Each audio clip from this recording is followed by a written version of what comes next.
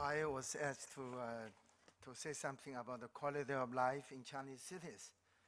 But I was trained in economics, so maybe I have a more macro view on the issue rather than that more micro view. I think since the reform in late 1970s, China's mainland has experienced a fast urbanization. The level of urbanization increased from nearly 20% in 1982 to almost 50% last year. So in the past 30 years, maybe level of urbanization increased by 1 percentage point per annum. But the issue is whether the cities make the people's life better. I think the theme of the 2010 Shanghai Expo is Better City, Better Life. The exhibits and the forums of the expo made some further inquiry into the question of what kind of cities make life better. There were many discussions. I'm afraid I don't have time to go to the details. But in fact, prior to the 2010 Expo, there have been some efforts to measure quality of life in Chinese cities. The government ministries, they have initiated projects to measure quality of life in Chinese cities from different perspectives. Such projects include national livable cities, national healthy cities, national civilized cities, national model cities for environment protection, national model cities of smooth traffic, and etc. Many such government-initiated projects.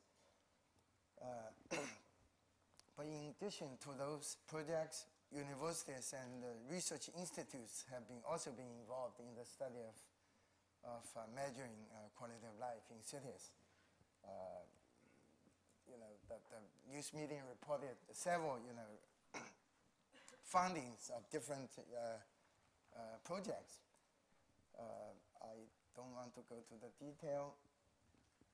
But the problem is different projects gave us different ranking of cities of quality of life.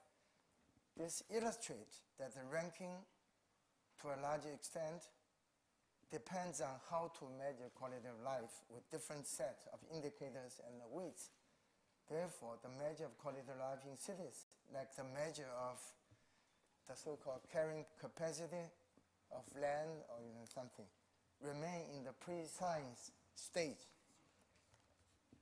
I want to say something about the quality of life and urban density, the quality of life and the urban size, and the quality of life of inclusiveness of urban development. One issue in China is what's the urban development strategy, whether we should give higher priority to the development of larger cities, the medium-sized cities, or the small cities.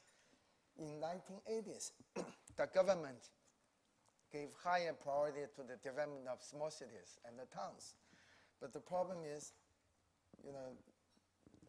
that the small cities and the towns cannot create many job opportunities in the service sector.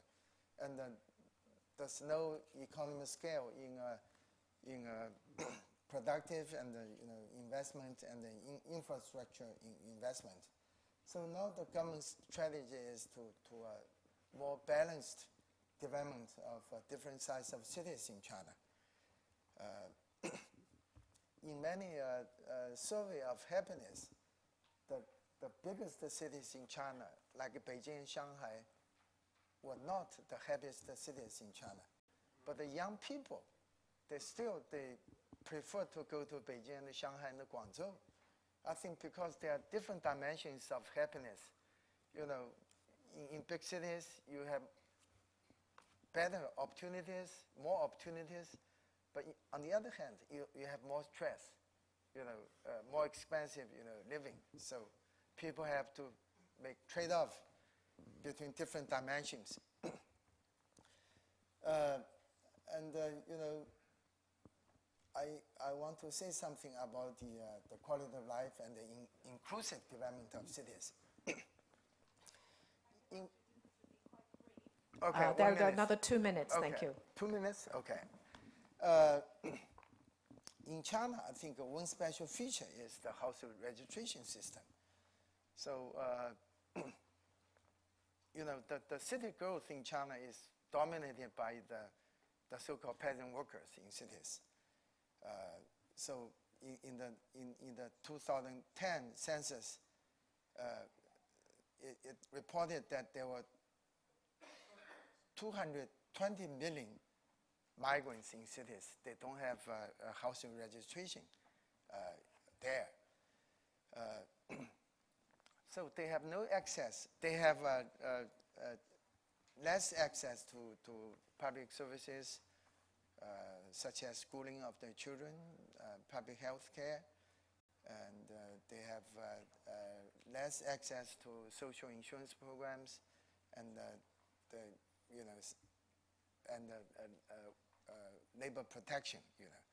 So many scholars call the urbanization in China the quasi-urbanization or the shallow urbanization. So I think this is the problem of future development of China.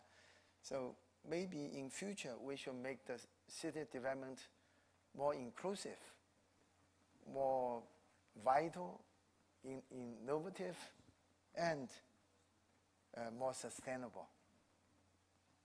I think I should stop here. Thank you.